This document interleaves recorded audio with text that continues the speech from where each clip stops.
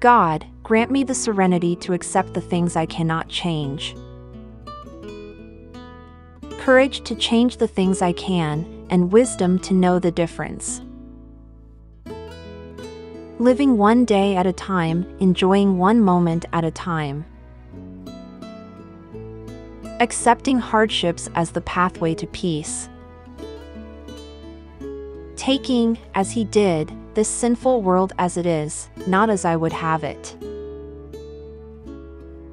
Trusting that he will make all things right if I surrender to his will, so that I may be reasonably happy in this life, and supremely happy with him forever and ever in the next. Grant me patience with changes that take time, appreciation of all that I have,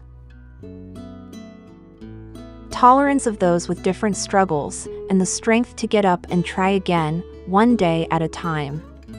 Amen.